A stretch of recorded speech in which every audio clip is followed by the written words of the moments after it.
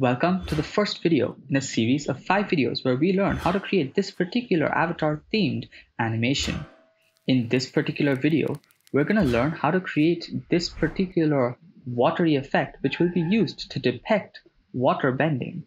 So without further ado, let's start off.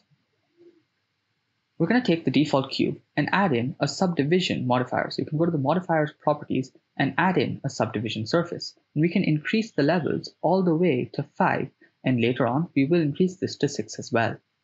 Then we can go ahead and add in another modifier, which is going to be the displace modifier.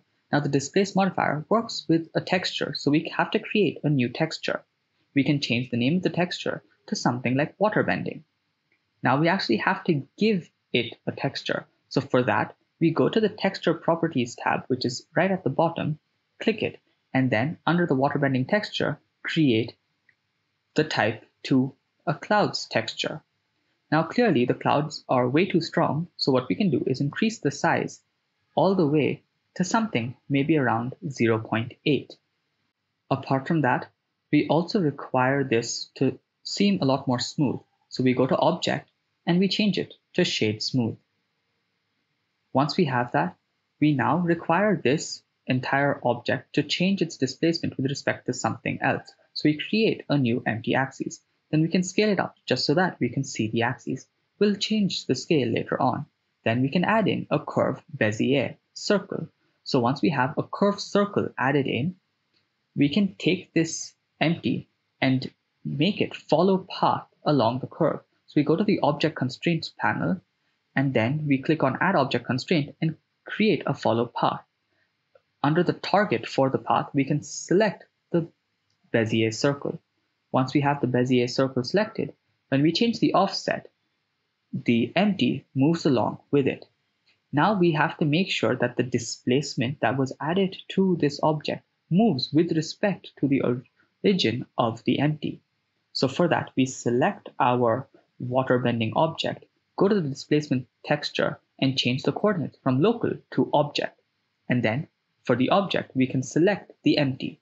Now, since we had scaled up the empty, the scale of the object reduces as well. So we have to bring the scale of the empty down to 1 again. So we can go to the transform scale and change that to 1. And there we have the original size that we were happy with before. Now we can always animate by keyframing the offset and changing the interpolation to linear. However, since we don't need this to perfectly loop, we can just add a driver of hash frame by some number such as 5 to make it go around and have the entire aliveness of the object be animated automatically. Once we have that set, we can go ahead and place the camera in the original position that's going to be during our final animation. So we can hit Alt-G and Alt-R to clear rotation and location. Then we can rotate it on the x-axis by 90 degrees and then move it back on the y-axis till we have our object in frame. Now we have to deal with the lighting, so we can change to the rendered view, select our light, and then move it accordingly. So we can hit Alt-G to clear its location and then just bring it up on the z-axis so that everything is lit from on top. We can change the power to something much stronger like 5000, and then we can also duplicate it by hitting Shift-D and then grabbing it on the z-axis and moving it all the way down lower than the one on top so that it gives a softer light that's lighting up the bottom. Now we also need some light to come from in front, and therefore we can duplicate it again, move it to roughly the center, and then move it back on the y-axis so that it's lighting the front. Now we can change the power to something much lower so that it looks good overall. We can toggle the overlays to see exactly how it looks.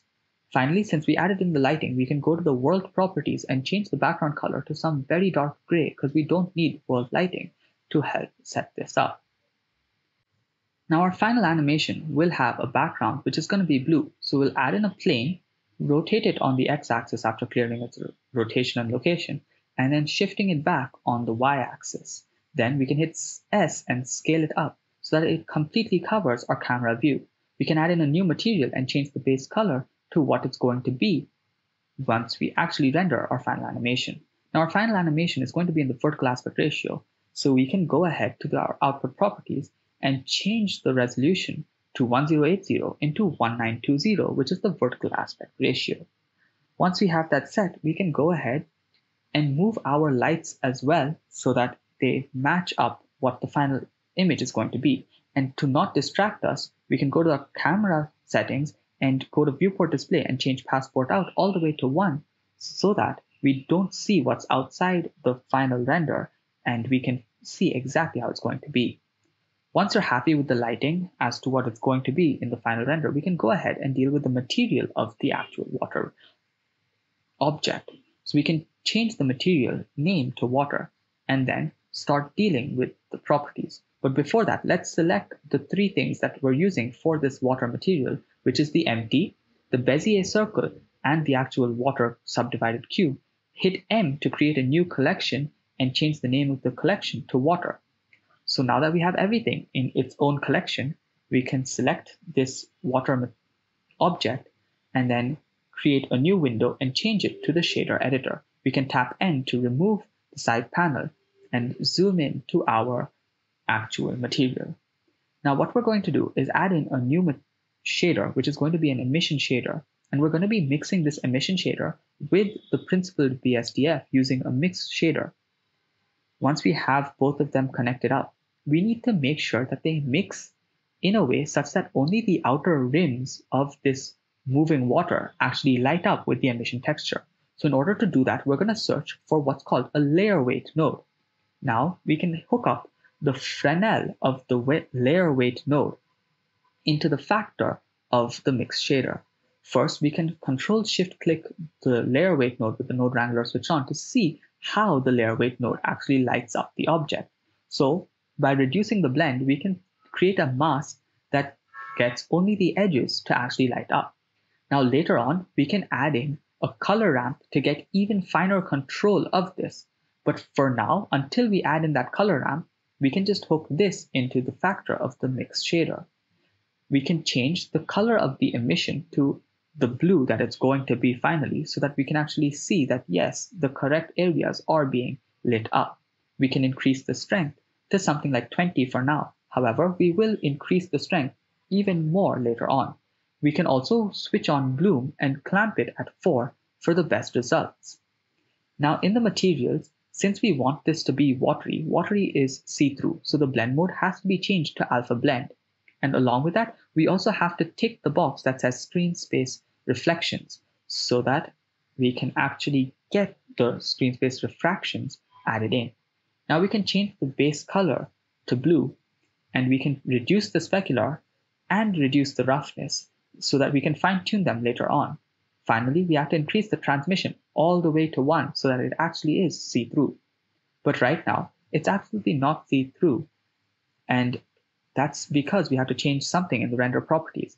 But till then, the IOR is the index of refraction, and it's actually not realistic to have an index of refraction in this particular scenario be less than 1, but artistically, it looks a lot better in my opinion with 0.8, which is lesser than 1. So that's fine. Now let's go to the render properties. Underneath bloom, you'll find another option called screen space reflections. So switch that on, and underneath that, switch on refraction, and that will actually make the object see-through. There's still a little distortion in our material, so for that we have to go to the material and switch off show back face, and that will actually make our material look perfectly like the watery material that we actually wanted. Now, although this is good enough for what we would require, a few more things that we can fine-tune, such as the roughness, will add in those little specular light reflections off from whatever light sources you have, which makes it look a lot more like a believable water. We also chose to go ahead and add in the color ramp between the layer weight node and the factor of the mix shader and increase the emission strength all the way to something really high like 350. Now, what happens with that is that you get these dark regions, and you can see how it looks without the color ramp. Because the emission is so high, almost everything starts to light up. However, just by adding in this color ramp, we can change the look to something like this. The black outlines makes it feel more like a two-dimensional drawing, which is what we're going for with the avatar theme. So that's why I actually like this better. You can see that the right side of the color ramp doesn't actually have too much of an effect, but by changing the black slider from the edge, it completely changes the look of the animation. And therefore, just subtly changing in that color ramp gives you this much more contrasty, cartoonish look to the water, which is exactly what we're going for. And that's why this is what we're going to use. Another thing that we did is in the matte modifiers, we went and increased the levels all the way to 6. And with that, we finally had this particular animation once rendered out. This is going to be the water, which is water bended in our final animation. In the next video, we'll be learning how to create the rock texture. We'll be learning how to create the fire texture in the one after that, and also the swirls for the air. Finally, we'll learn how to combine everything together. So we really hope you enjoy these tutorials and learn something along the way. Until the next video, stay creative.